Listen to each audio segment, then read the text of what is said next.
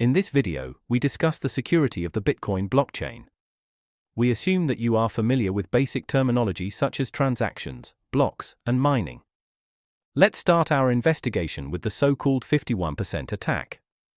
In Bitcoin, we build a chain of blocks, like this.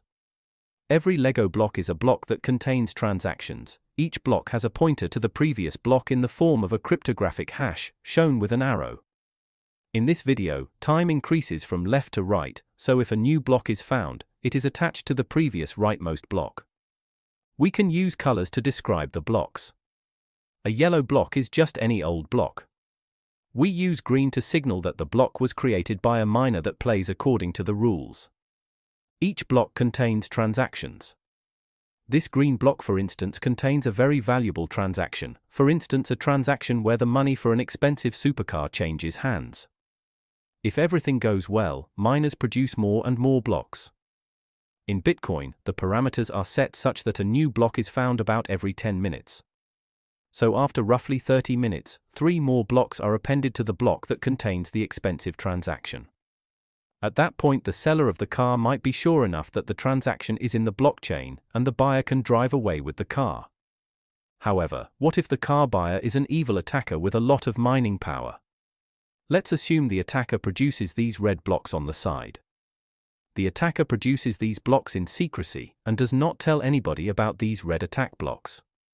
If the red attacker has more mining power than all the green honest miners together, even just 51% of the total mining power, then it is very likely that eventually the chain of the red attacker is longer than the green chain. As soon as the attacker has more blocks, the attacker will reveal these red blocks to the public. Then all the honest miners see that there is a longer chain available. Honest miners will append new blocks to the longest chain, so the green chain is ignored, and with it all the transactions in the green chain, including our transaction that transfers the money for the car. So the attacker managed to get a car and at the same time managed to censor the transaction paying for the car. The attacker may even include another transaction in one of their red attack blocks. This transaction spends the money to buy another supercar, or simply moves the money to a new account, making sure that the original car buying transaction is no longer valid. So in this scenario, the attacker got away with a car without paying anything. How much does such an attack cost? Let's do a quick back-of-the-envelope calculation. The idea of the attacker is to rent some mining gear for a short amount of time. At the time of making this video, a miner receives about 7 bitcoins per block, and as said before, a new block is found about every 10 minutes, so we have about 6 blocks per hour. Although the Bitcoin price fluctuates a lot, let's assume that each Bitcoin is worth about $100,000 US. This means that all the miners make about $4.2 million every hour. This is also a rough estimate for the energy consumption of Bitcoin. As long as all miners combined pay less than $4.2 million per hour for their energy, they are making a profit, and they have an incentive to buy more mining hardware and spend even more energy. Assume that our attacker knows some big miners well, and the attacker simply rents their hardware for an hour. The attacker needs a majority of mining power, but if the attacker pays more money to the miners than they would earn with regular mining, they make a profit. So, in principle, this attack costs only 51% of $4.2 million, which is $2.1 million. Now clearly, in reality, miners are not this naive. If miners just gave their mining power to the highest bidder, attacks like this might happen all the time. This would seriously undermine the trust in the system. While theoretically this $2.1 million attack is possible, in reality miners would surely charge a much bigger premium to borrow their mining hardware. In the second part of the video, we ask ourselves a surprising question. Could it be sensible to attack the blockchain with even less mining power? Let's go directly to the source, the original paper by a person only known as Satoshi Nakamoto. This paper is only 8 pages long. In contrast to most scientific papers on the subject, it is easily readable. In that original paper, already on the first page, Nakamoto claims that Bitcoin is secure as long as more than half of the mining power is controlled by honest miners. This way the longest chain grows fastest, and attackers stand no chance. The word honest carries a lot of weight in these sentences. So it is worth asking what honest behavior means. Nakamoto is not very precise on this, but essentially Nakamoto seems to assume that honest miners extend the longest chain and that it is in their interest to publish a block as soon as they find it. This way they have a better chance to earn the bounty bitcoins and the fees in each new block. But is this really in their best interest? Consider a miner who controls a large share of the mining power. Maybe not quite 50%, but something slightly lower than that, for instance, 40% of the mining power. Assume we start with a clean slate, that is, an undisputed yellow block at the end of the blockchain. Now the miner finds a block, but interestingly, like before, the miner keeps that block secret. With 40% mining power, there is a non-negligible chance that the miner finds a second block, and maybe even a third one before any new block is actually published. What's the probability that a miner with 40% mining power finds 3 blocks in a row before the other miners find a block? This is a good time to pause the video and ask yourself this question. With 40% mining power, our attacker has exactly a 40% chance to find the next block. To find 3 blocks in a row without being interrupted has a probability of 40% times 40% times 40%, or simply 40% to the power of 3, which is about 6.5%. So the chance for this to happen is not big, but it's certainly possible. Once our attacking miner is 3 blocks ahead, the attacker is pretty safe. Maybe the attacker can increase their advantage even more, but even if the honest miners find and publish a block, the attacker secretly still has a longer chain. If the honest miners catch up to the attacker and are only 1 block behind, the attacker should get nervous.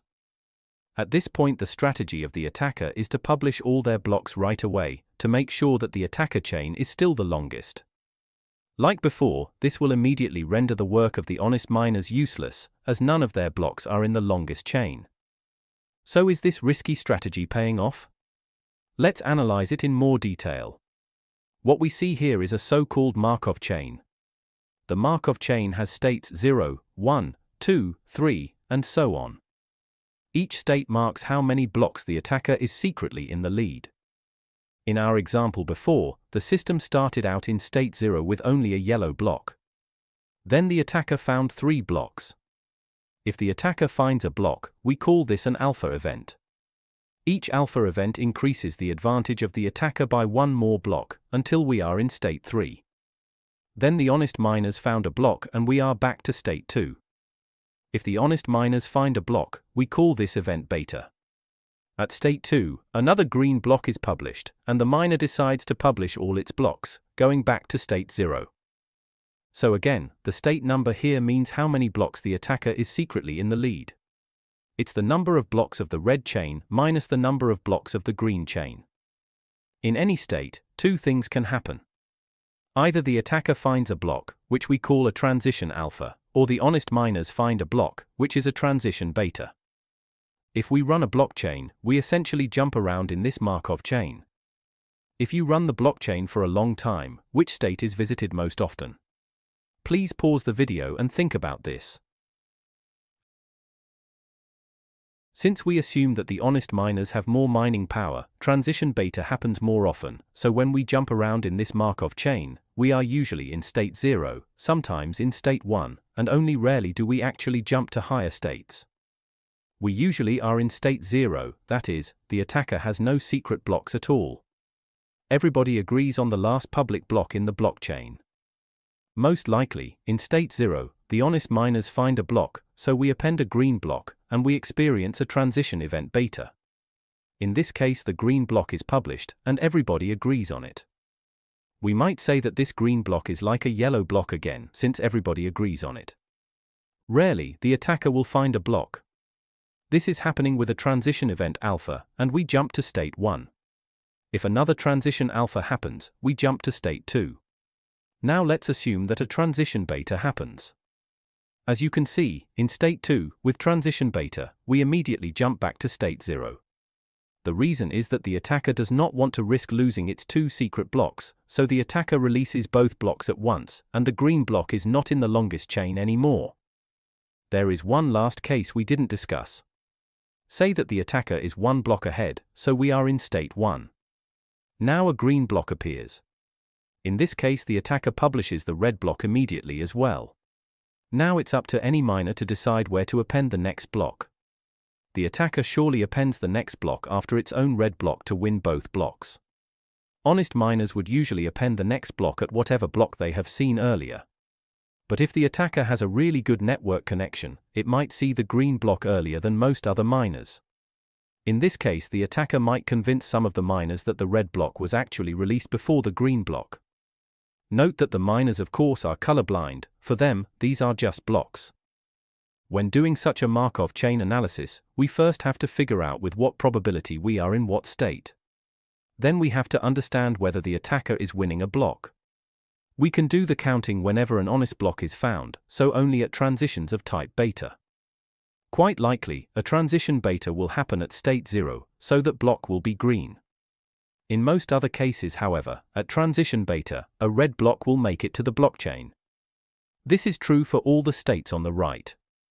If we are in state 2 and transition beta happens, the attacker even releases 2 additional red blocks. The most interesting case is the beta transition in state 1. If this happens, we have the race between a green and a red block. Who wins depends how well the miner is connected in the network, how many honest miners the attacker can convince that the red block was actually first. We skip the actual math and just show the results. If the attacker has no power at all over the network, and every honest miner will see the green block first, 1/3 of the mining power is enough to mine a higher ratio of blocks than when being honest. If the attacker has a fast network and honest miners append their next block 50-50 with the red and green block, then already 1/4 of the mining power is enough to gain an advantage over being honest. And finally, if the attacker manages that the honest miners always append their next block behind the red block in case of a race, this strategy is always profitable. Let us summarize this video. We have seen that 51% attacks on blockchains are surprisingly cheap if miners were willing to rent out their mining infrastructure. And we have seen that it might be profitable to be dishonest. This and other tricks show that it is not trivial to understand whether a blockchain is actually secure, because we first have to understand whether following the rules is the best strategy. Thanks for watching this video.